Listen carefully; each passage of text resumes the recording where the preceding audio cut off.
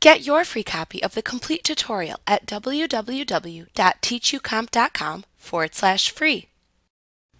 Microsoft Project also lets you create a master project file that contains linked copies of other project files called subprojects. Also, since the subproject copies are linked to the original project files, when changes are made to the original files, these changes then appear in the master project file the next time it is opened. This is a great feature for people who need to manage and coordinate multiple smaller projects.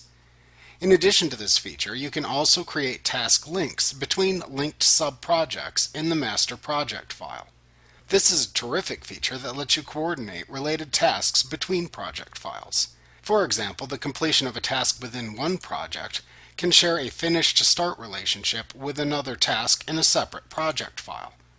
When the first task is completed, the second task in the related project can then commence. For people who need to coordinate multiple projects that share task interdependencies, this tool is absolutely essential. After creating a master project file and linking the related subproject files, you create the task links between the files as usual. This creates task dependency arrows between the tasks in the master project file. Also, if you open the original individual project files linked into the master project file, you will see gray ghost tasks appear for the linked tasks between the project files. These are simply gray taskbars that indicate that the task shares a dependency with another task in a separate project file. To insert a subproject into a master project file, select the row within the master project file where you want to display the subproject.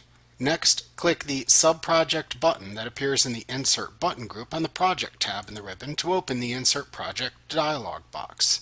Use this dialog box to locate the project file you want to insert into the master project file.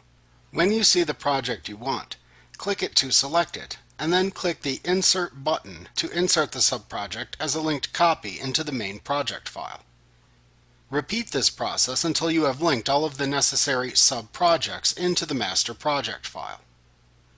Then create any links between the project file tasks as needed within the master project file.